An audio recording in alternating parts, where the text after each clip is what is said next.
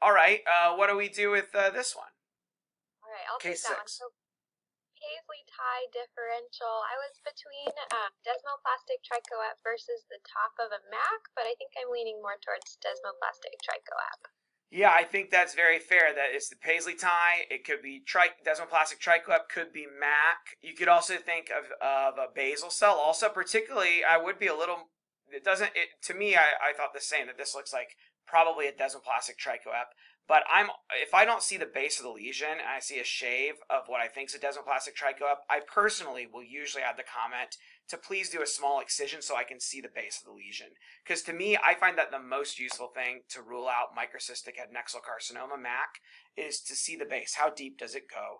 And oftentimes in MAC, you're looking for sweat duct differentiation, but it can be very hard to see in the superficial aspect of a MAC. You get these thin basaloid cords. The sweat duct differentiation is not always very obvious, particularly at the superficial aspect. You get keratin microcysts in both desmoplastic trichoep and MAC. So I feel like looking down deep helps me to see if there's actual duct formation and also how deep the lesion goes. Desmoplastic trichoep is usually confined to the dermis, and MAC usually invades deeper than the dermis, although I've seen exceptions. You can also, the one immunostain I find helpful here is looking at cytokeratin 20, which will highlight scattered Merkel cell, passenger Merkel cells that like to hang out in benign hair follicle tumors, but are usually missing from MAC or basal cell carcinoma. So that can be kind of helpful. Also, there's a bonus finding here. Look, there's some little round cells in the background. It's a nevus. And there have actually been some papers describing an association of nevi, particularly blue nevus, if I recall, with desmoplastic trichoep. For some strange reason, they seem to coexist. I do use a little bit more caution in a patient that is old and sun damaged like this.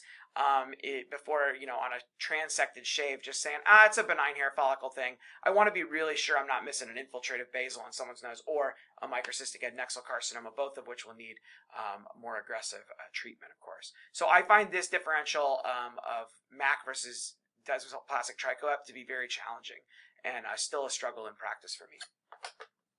And I think for many people. Dr. Gardner, just a quick question Yes. on that. As far as the stroma goes, does that help you differentiate between the Paisley tie differential? Does the stroma help differentiate between the Paisley tie differential? To some extent, stroma is helpful. I particularly find it helpful in other follicular tumors, like basal versus regular trichoep. But in the setting of MAC, desmoplastic trichoep, infiltrative basal, syringoma, they all have alteration of the background stroma and kind of a sclerotic stroma.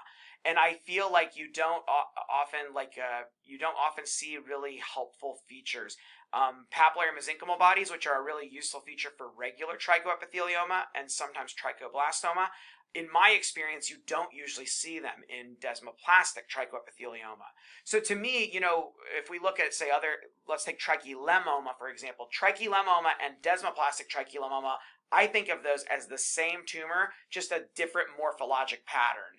I think, on the other hand, though, of desmoplastic trichoep as totally separate and probably unrelated to regular trichoeps. They look so different, and to me the reason is when I see a desmoplastic trichoep, I almost never see anything that looks like real classic regular conventional trichoepithelioma next to it. Whereas like desmoplastic tricholemoma usually has a background of normal tricholemoma. So I kind of feel like this is an unrelated tumor from regular trichoep, and therefore all of the stroma tricks that work for regular trichoep versus basal don't work so well here.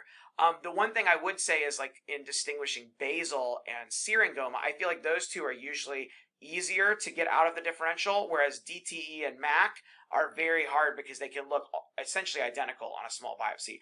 Basals usually are going to have some nests that look more like regular basal with palisading, clefting, mucin. Not always, but I feel like oftentimes you'll see some areas that look more like regular basal, or you'll see a combination of a superficial or a nodular pattern with the infiltrative pattern, and that's really helpful to favor basal cell. Syringoma, almost always you're going to see obvious, multiple, clear-cut sweat ducts in even a superficial biopsy of syringoma, whereas that's very rare to see in my experience in a MAC. So I feel like syringomas are usually the easiest one to diagnose because you'll see nice tadpole shapes with nice ducts in them. And if you see multiple ducts on a shave, my money would be on syringoma. Again, there are rare exceptions, but that's what I would vote for if I was trying to decide. Thank you. You're welcome.